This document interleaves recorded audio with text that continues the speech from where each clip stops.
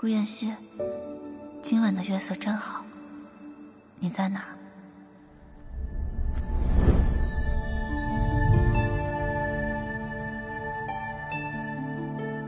妍希，让我抱一会儿，一会儿就好。你怎么了？你别看我，看看天吧。今晚的月色很漂亮。好。那年上元节的月色你还记得吗？很美，就像今天一样。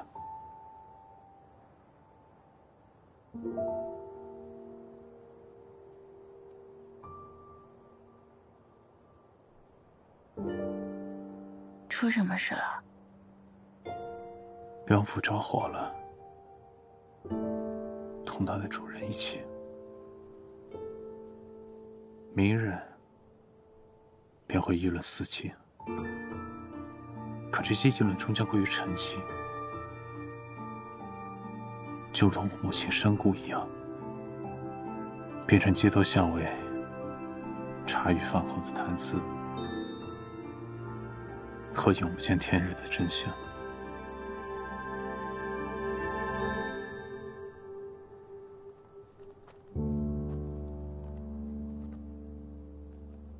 今日宴席你没来，府东调了几壶好酒，你错过了。是吗？那太遗憾了。你想尝尝吗？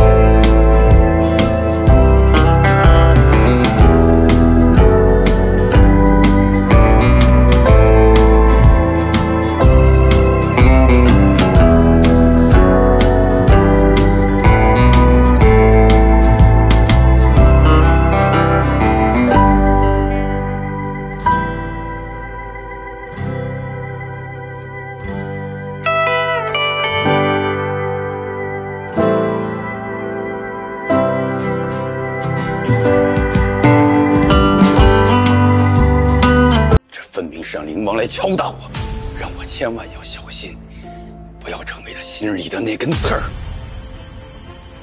否则，顾妍希，你以为你是谁？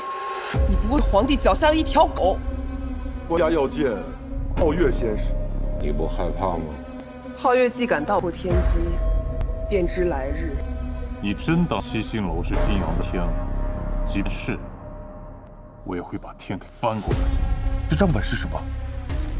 七星楼借曾明生意之便给蒋家的账目，数目太大了。蒋家也心里许。曾明为了自保留下了证据，现在恐怕是死于非命。蒋家迟早会知道这些东西在我手里。燕先生还记得我是蓉儿同事。何事？蓉儿听说燕先生要走，挑了蒋清扬的小吃，非要给燕先生来送别。他身子重，叫我带他送来。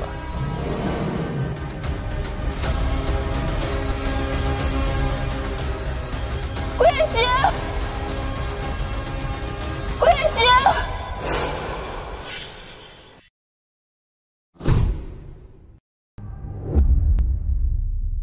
皇都人人都说天道不济，知名楼也要多囤些东西，不然往后只会愈发短缺。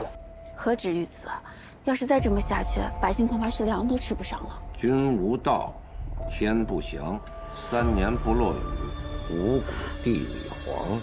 最近坊间多有无稽之谈，说有新君化孩童下凡传唱歌谣，将亡于天际。难道还要朕下一道罪己诏吗？黄伯父切莫为妖言扰心，臣定会查明原委。你初来乍到，还不知咱们金阳城有一尊活神仙，人称皓月仙使。这位皓月仙使又是什么？他呀是3年之前被七星楼请来金阳供奉的。哦，对了，年头的时候他就说过要闹旱灾，这不就应验了吗？我心悲悯，为尔等消灾除恶，护佑平安。我现仙使。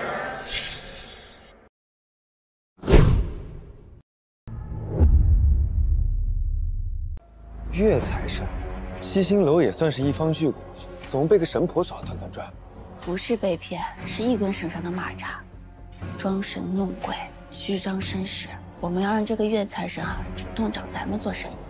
前几日清风亭，蓬莱仙使凭空现身了。